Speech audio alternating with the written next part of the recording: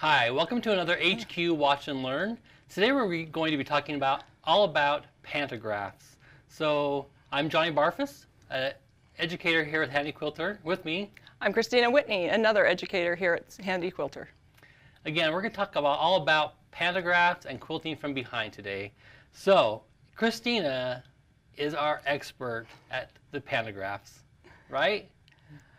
I will take credit for that today. She's definitely our expert. So everybody's well educated on it.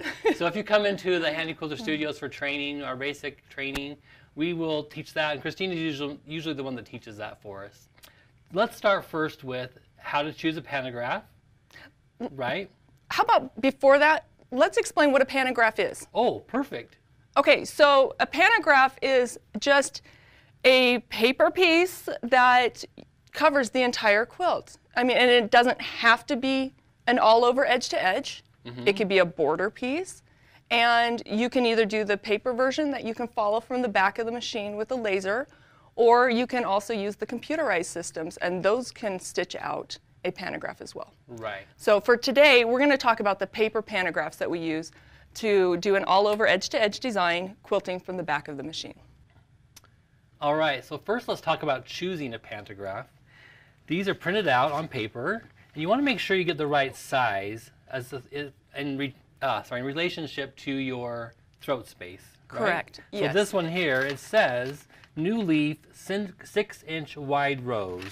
This one here says 5.5-inch wide rows. So that would be perfect to get basically in any throat space. Correct. It's about a 6 inches high, right? Yes, but some pantographs come a lot wider, and you might not have the appropriate throat space, especially after you've advanced your fabric quite a bit and you're at the bottom of your quilt, because all of that bulk on this back pole is going to make your throat space smaller.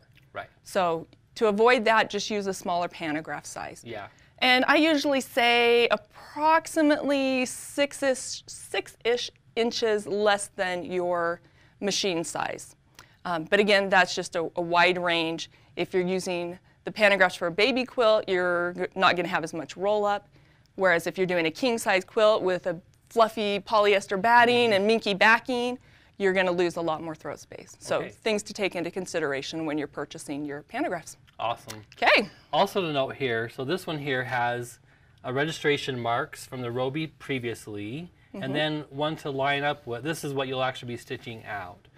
And you want to choose something simple. If you're just getting started, make sure you choose something easy, something simple that doesn't cross over a lot. This one here, you'll notice, does cross over just one spot. And then again, notice these registration marks to line up with the previous row. Yep. Right? Yep. Sometimes I call them my ghost lines. So if I refer to them as ghost lines later on, that's what I'm talking about. Okay. Our registration lines. Things to look for in the design. When I'm doing pantographs, I really like to have curves because they're a little bit smoother going, but I also really like to have points. Points are a place where you can stop with your needle down, take a break, breathe, adjust your foot positioning as you're moving along, and then when you start again, you're not going to get like a little jagged part in your curve because it's right on that point. So look for points and look for curves. Okay, and this one has a little bit of both. It has points and curves. Let's look at this one just for a moment. So this one is a little bit trickier. It's kind of busy, and you'll notice I'm going to trace this with my finger. And I tell people to do this anytime before starting a pantograph, to actually trace the pattern out and get familiar with it.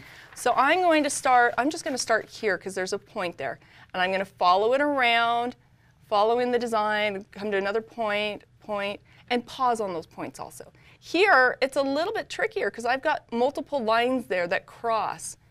And if I were to pause right there, say to move my feet or to blink or something, when I start again, I might not know which direction I was going. And since you're in the back of the machine, you can't see very well on front. I mean, you could look over and tell. Right. But for beginning pantograph, that might be a little bit of a harder thing for them to do. Okay.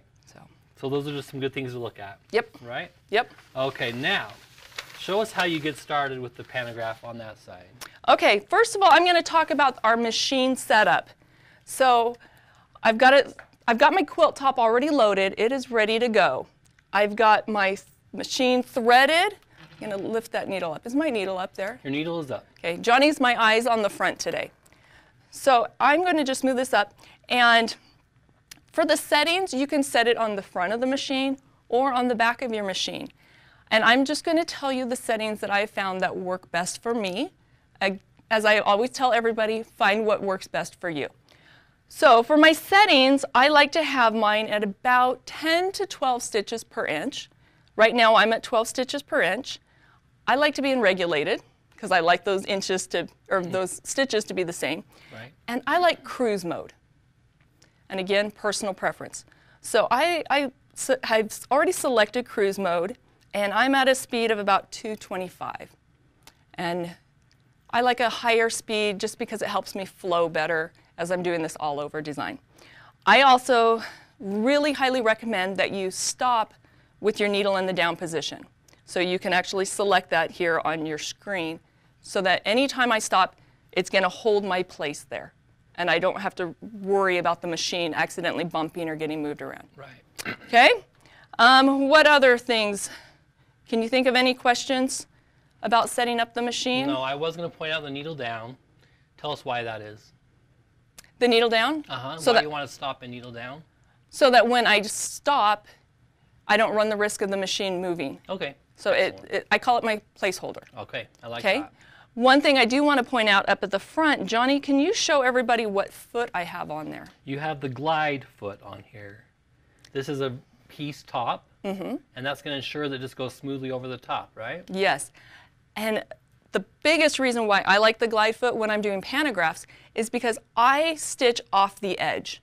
I'm always going to start about a half an inch to an inch off the side and off the top so that I don't accidentally advance and it's not far enough and I missed a spot. It's just security.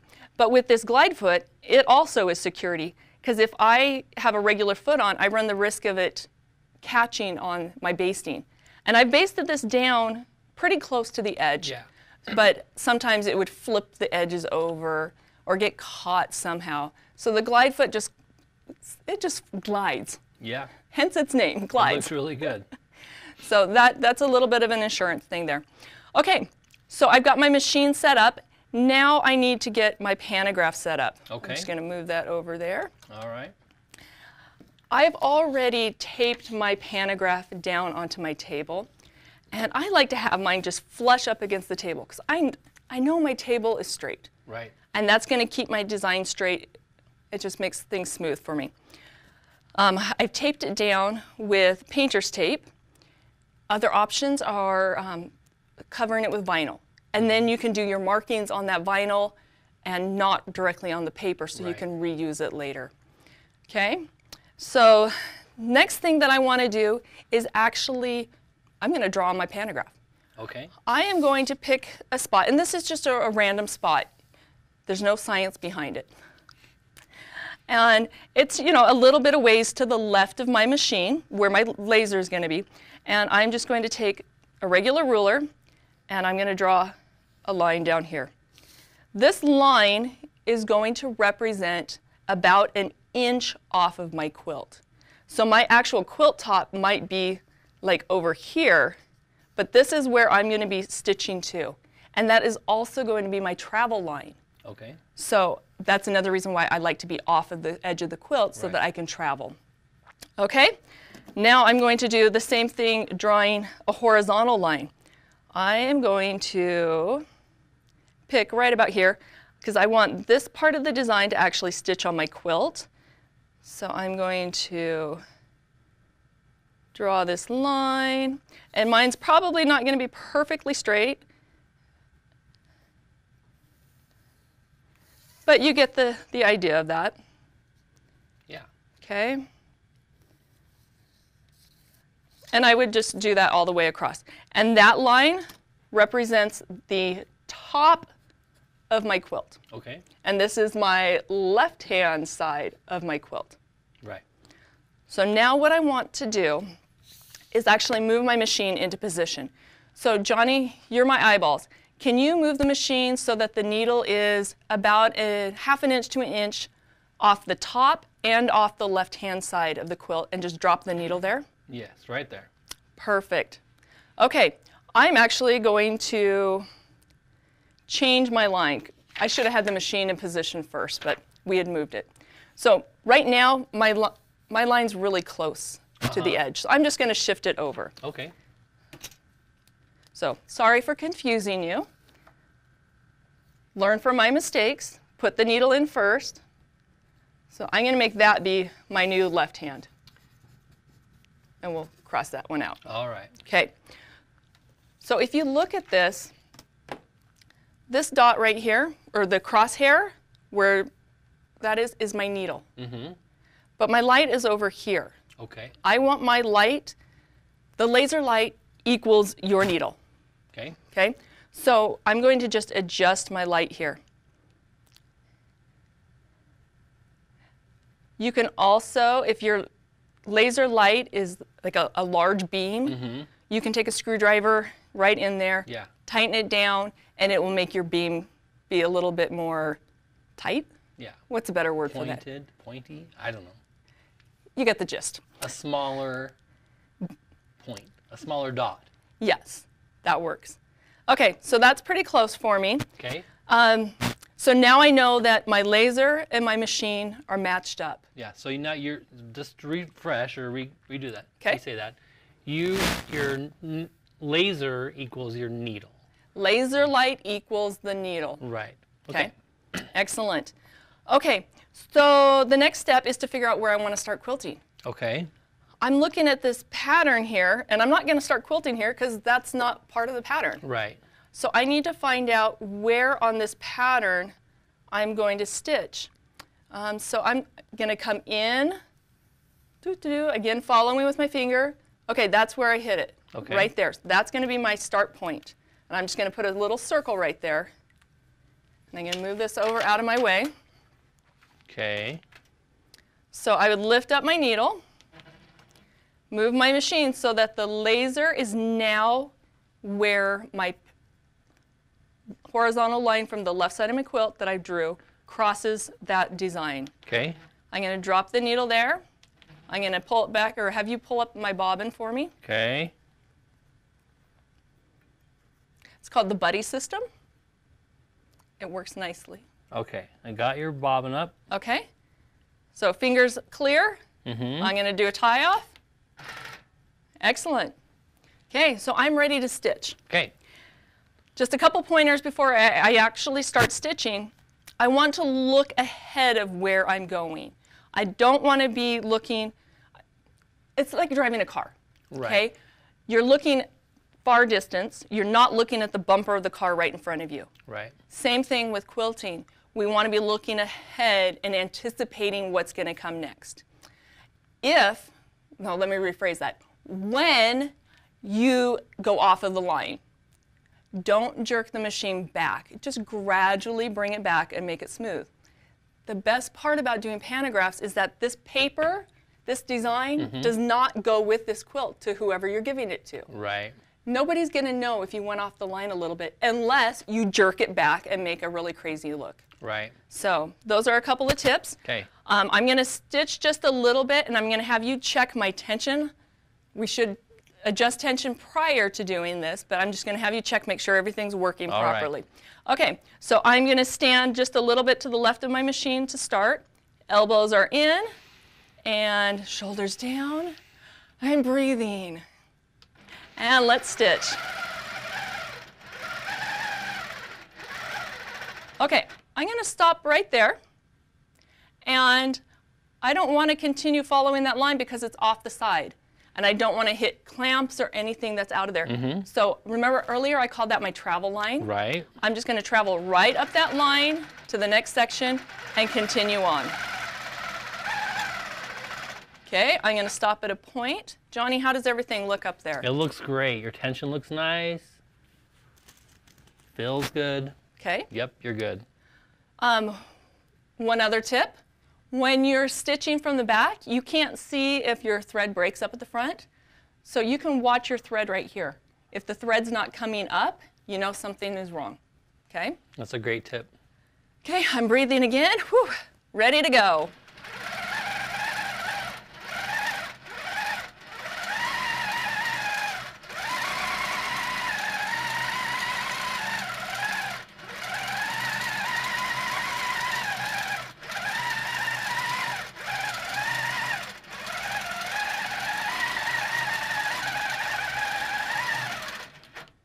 Okay, stopping at a point.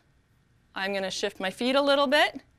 After you've done pantographs for a while, you can move your feet while you're in motion, but to start, just stop with the needle down, reposition, and then you're ready to go again. Any other tips that I'm forgetting to mention before I keep on going? I don't think so. I think you should go for it. Go for it. Okay, here we go.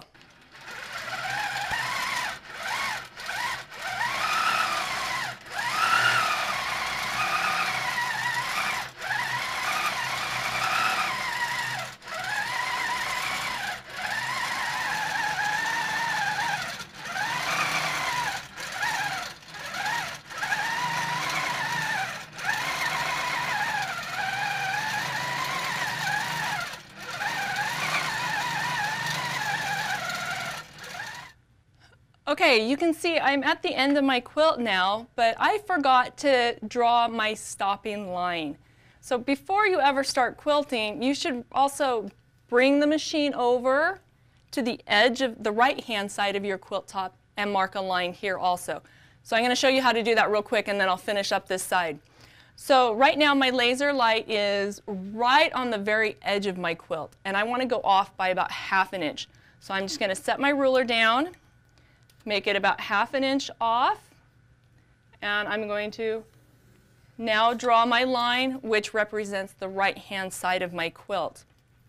And you'll notice that I still need to quilt this section here and this section here, so I'm going to use that travel line. So let me show you that real quick.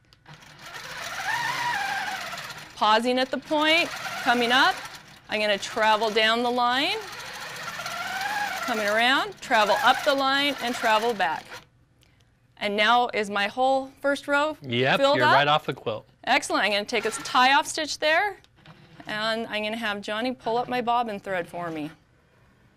So if you don't have an assistant quilting with you, which I highly recommend everyone get yourself a quilting assistant, but if you don't have that luxury, you can just run around the front to clip your thread, and then you'll go back to the next row. So let's now talk about, advancing. Yes, I actually have enough room in my throat space that I can stitch another one, so I'm not going to advance the fabric itself. Okay. I think I've got enough room. You should. I should have plenty of room. But I only have one row on this design. Okay. So I need to advance the design to get it set up so I can do the next one. Right. So we talked earlier about this registration line or the ghost line. That is the row that we just quilted after we advance it. So what I'm going to do is I want to find a point. I like to kind of go in the middle of my quilt. I'm going to find this point. So I'm going to take it up to the point where I was just quilting. I'm going to drop my needle there. Actually, I am not going to drop my needle there because we're not actually going to. Let's show them how to advance the fabric while we're at it. Yeah, let's do that. Let's do it. Okay, so I'm going to drop my needle there, and we're going to take clamps off. Okay. I'll grab this side.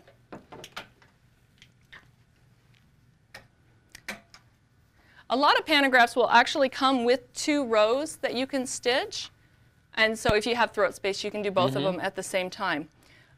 So let's go ahead and we'll advance. I'll pull this up.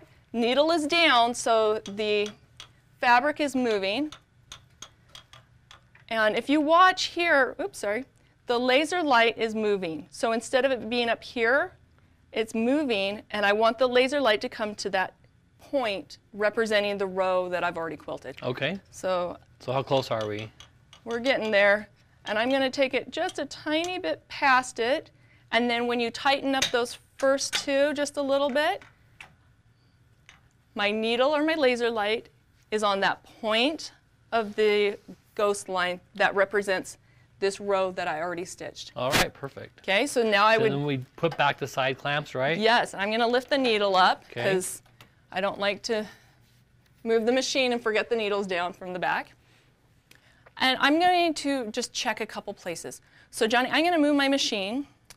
And is that pretty close to a point? Yes, it is. Okay, excellent. Right there, yep. So as I'm checking, I also have to remember that when I was quilting, I might not have hit that point exactly on the paper here. So it might be off by just a little bit. But we're just kind of getting it in the general area. Right. Okay. And that looks good. I saw you stop with that one. That looks good as well. Perfect. So we're going to do the exact same thing. I'm going to come up to this next starting point, needle down, needle up, bring up my bobbin thread, and then stitch out the next row. Okay. And after each row, I could advance. I do want to show one other thing with repositioning if, say, your laser light got bumped or something went off. Okay. Okay. So what I'm going to do is, I just had you bring up the bobbin and do a tie off, but we're just going to kind of drag it around. I'm not going to quilt that one right now. Okay. Let me cut that off for you. It is really nice having a quilting buddy. Especially when they giggle. Yes. Get yourself a quilting buddy. Okay, I'm going to mess up my laser here. Oh, man. My laser is now not matched up with what I've already quilted. Right. So I'm Johnny. Johnny, I'm going to have you move the machine so that the needle is on one of those points Okay. that we've already quilted. Right. I'm going to go to this point right here, and it's the top Okay. where it goes up into that point. So it's that point right there? Yep. Okay. So now I'm just going to adjust my laser light, and now it is repositioned with what I've already quilted. Yeah, and you could just drop your needle there. Like I could drop my needle, run around, laser. Yeah. Okay. Yeah. So putting the needle down for positioning is a great thing to do, but please remember to lift the needle up before you move the quilt, because you don't want to rip a hole in your quilt or bend a needle, throw your timing off, any of that fun stuff. But that's a great, great tip for doing pantographs. Awesome. Okay, anything else we need to cover about pantographs? One thing I was thinking about while I was actually stitching is, I can't remember if I mentioned, when you come into a point, you want to pause. Let that machine have a time to make those stitches. And that is actually why I prefer to use cruise mode, because the needle will continually move. If I'm in precision and I come into a point, that needle might not go down in that point. And it doesn't matter how long I pause there, the needle's not going to go down if I'm not moving the machine. Right. So cruise mode is my mode of preference. Okay, excellent. So. Okay, well, I think that's it. Thank you so much for watching our Watch and Learn this week. Be sure to tune in next week. We'll have more pointers in your, help you along your quilting journey. Be sure to like this and subscribe to our YouTube channel if you haven't already. And share it with your friends who enjoy quilting. And above all, have fun quilting this week.